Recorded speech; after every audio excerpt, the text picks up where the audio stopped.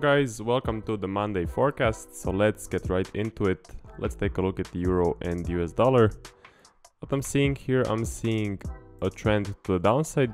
So I'm seeing a nice push, pullback, continuation, really nice impulse, pullback, and then another continuation.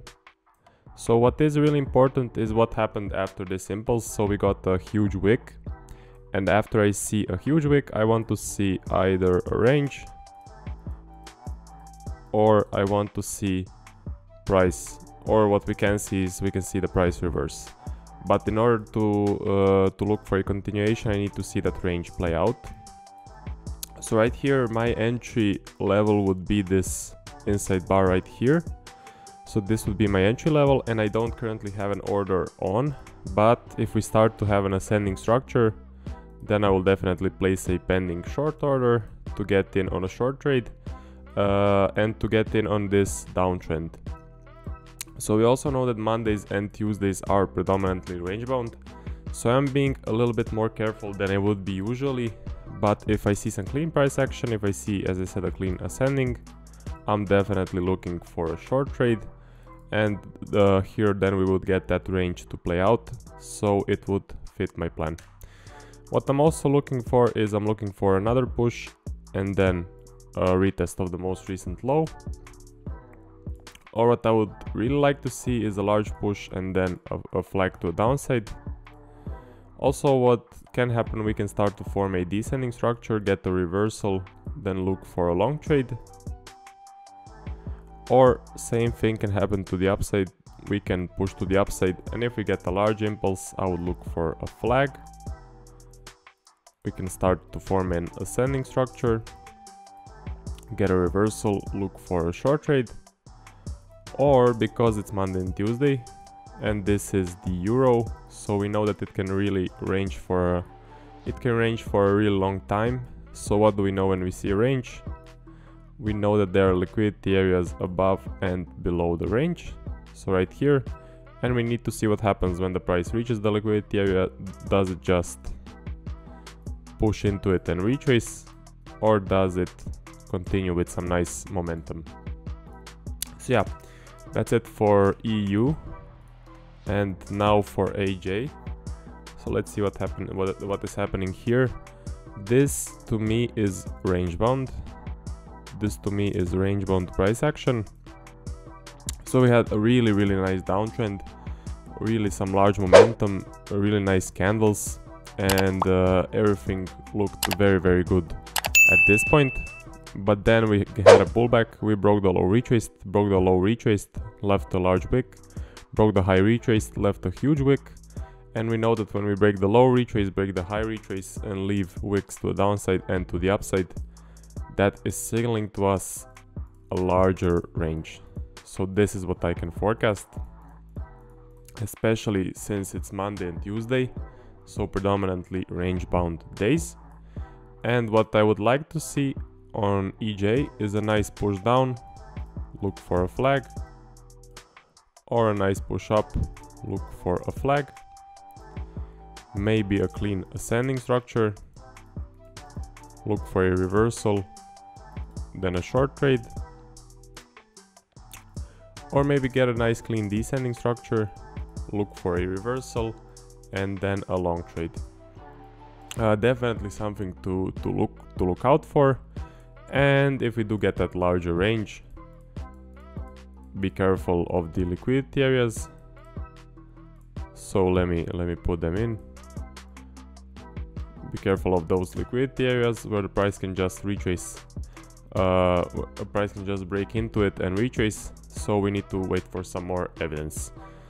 Okay, so that is it for the euro pairs. And now for Aussie and US dollar. This is actually looking good. I do like this price action. So for me personally, we are trending correctively to the upside.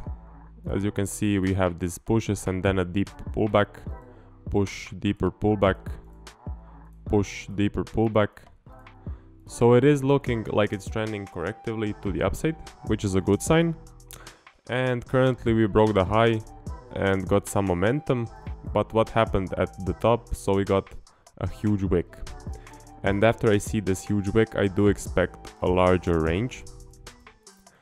So personally, for me, if we do get a flag formation right here, I would not be taking it, as it would be a larger flag. So for me personally, it doesn't fit my plan.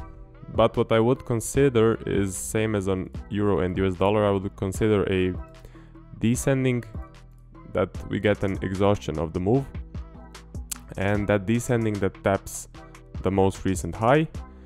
This would fit my plan since we are in an uptrend. So I'm seeing that uptrend, and if we do get that cleaner price action, I would be looking for that descending.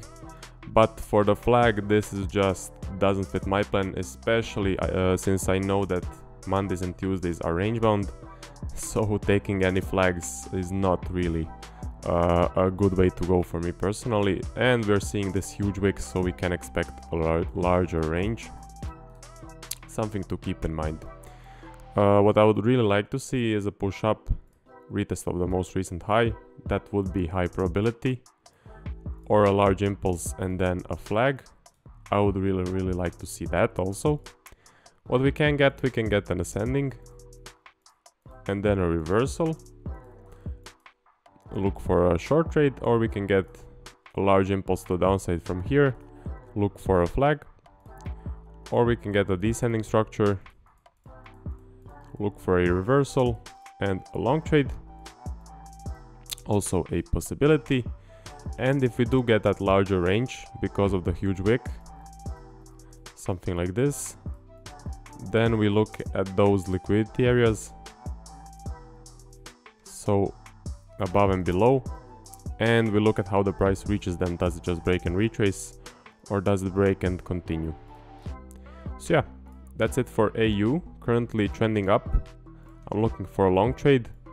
I'm seeing if we get a descending to the entry point, maybe it plays out, or if we just continue from here, then I'm definitely looking for a break and retest trade to get long.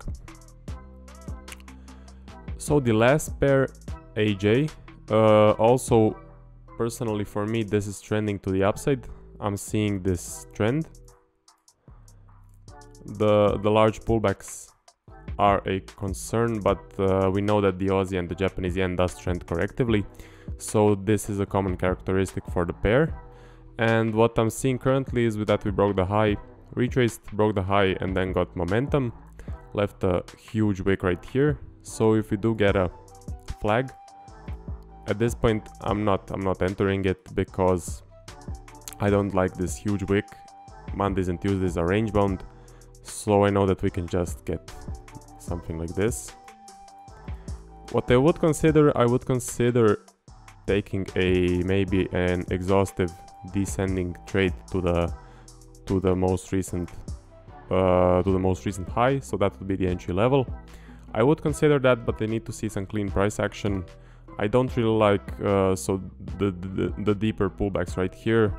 Aussie and US dollar does look better, but I still classify this as trending up. So if we do get clean price action, I would consider taking a long trade. But as I said, taking a flag from here doesn't fit my plan. I'm expecting that larger range, actually. So we know that we need to be careful if we do get that larger range about the liquidity areas as on the other three pairs. So really same story.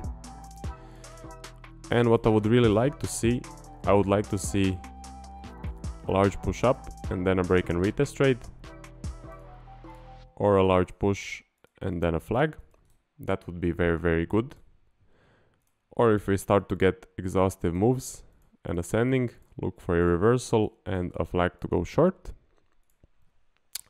Or we can also get a large push down, then look for a flag.